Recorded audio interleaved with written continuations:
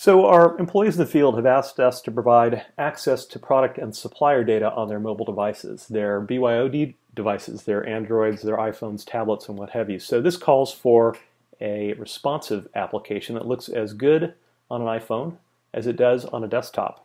And to do this, we created extensions using the OutSystems integration SDK to those back-end systems. So we have an extension to an order management database, which is home to the product data, and we have an extension to a supplier portal database, which is home to, obviously, the supplier data. And what we're going to do is simply drag and drop that entity onto our home page. And we're going to do that 2 more times and leverage some scaffolding patterns that are going to automatically generate the screens and associated logic necessary to populate those screens with data. And we're going to do that for both our supplier and our product entities. And if we take a look at one of these, the supplier show screen, for example, we see what the scaffolding has done for us. So this is what the scaffolding looks like according to the theme that we're using at the moment, the London theme.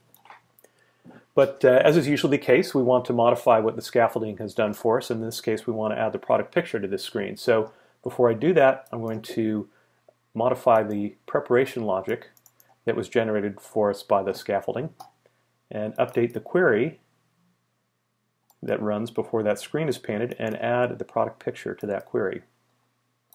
Now let's add the product picture to the screen, and we are going to reuse the real estate currently home to the product name because that's already displayed at the top of our screen, and our product picture, a default product picture, the one that we use when there is no product picture, is this. This comes from our order management database, but that's not static. That comes from a database. And when I select database, you see the green ball at the top of our studio turns from green to red. That's our consistency checker alerting us to the fact that we've got some fields that require some completion. So we've got the file name that we need to add, as well as the attribute, which is the binary of the picture itself, and the picture ID. And we're going to change the caching attribute of the picture to no cache. And we're done with the change that we wanted to make to our product show screen. But since our suppliers supply products, it makes sense to not just display a product catalog, but also give our folks in the field the ability to know what products an individual supplier provides. So we'll simply drag and drop that product entity once again to our screen, and we see via scaffolding we have generated a list to display products, and we're going to modify what was generated for us because we don't want people to be able to update products in the field or delete them. We're going to enclose this delete products link in an if, which will allow us to apply a condition prior to displaying that link. So we're not going to display the delete link for anyone, and we are going to only allow people that are managers to enter new products in the field. So the condition we're going to check there is a built-in function related to the end user roles that will enable us to check, in this case, whether or not the end user is a sales manager prior to painting that screen. So we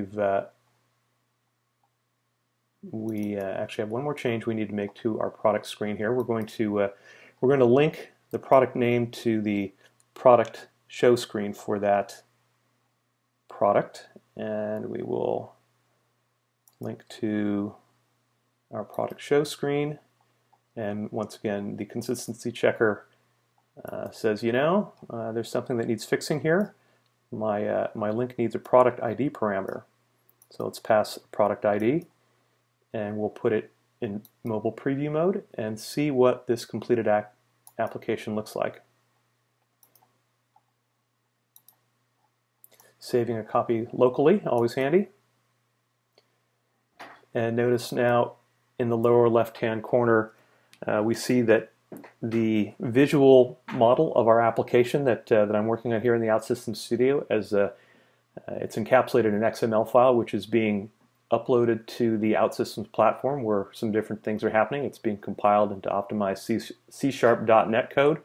All the SQL scripts, or rather the DDL scripts required to update the database schema, that those are applied, generated, and all the components necessary for a running web application are deployed almost instantaneously. So we have our sign-on screen with some sample user logins, and we have a QR code which your audience can scan to see what this application looks like on their mobile devices. And we'll sign on as a salesperson, and we see the supplier list. We can drill into the details. We can go to the supplier show record, and we see that because we signed on as a salesperson, not a sales manager, we don't see any link to enable us to upload new products. If we look at our product show screen, we see the product details complete with the product picture.